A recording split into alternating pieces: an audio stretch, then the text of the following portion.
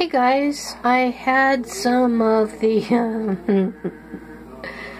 Hoppin' Johnson's left over, so I looked up a recipe for Creole macaroni and cheese.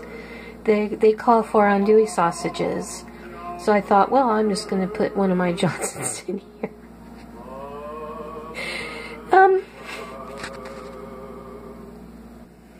Okay, so I dished a little out, and you can see what it looks like in the baking dish.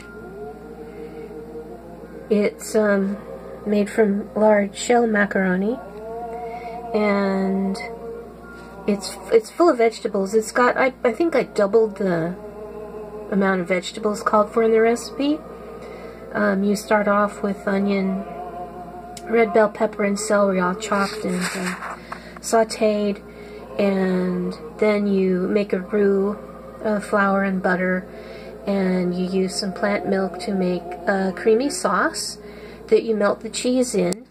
It's got de Suisse and Violife cheddar.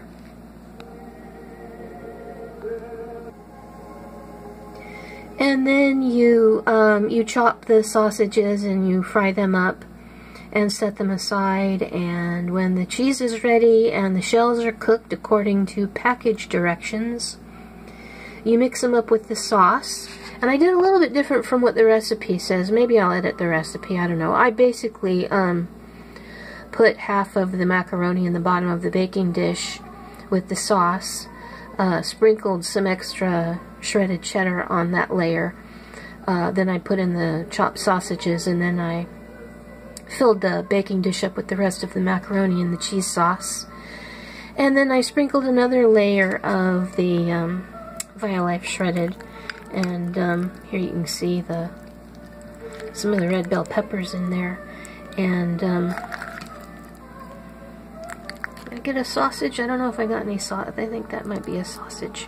Then you take some breadcrumbs and you toast them in a little butter, and you mix them with Parmesan cheese, and you sprinkle out on the very top of the casserole, and then you bake it at 350 degrees for 20 minutes until the breadcrumbs get all nice and toasty.